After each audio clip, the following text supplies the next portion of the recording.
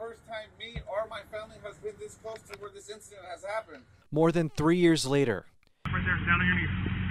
Down on your knees. after 16-year-old Isaiah Murrieta Golding ran from police and got shot in the back of his head by Officer Ray Villalvazo, family and friends gathered to demand the city to look into his case again. We all seen that my nephew jumped the fence, ran, and he got shot by Ray.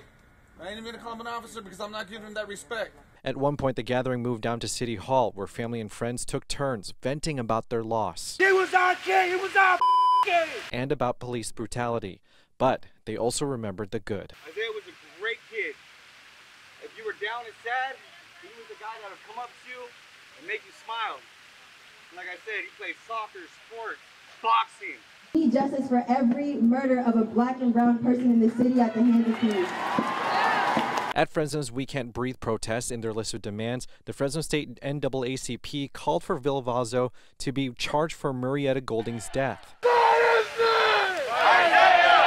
Like that protest, comments at today's demonstration were said directly to police officers. Those comments were heard.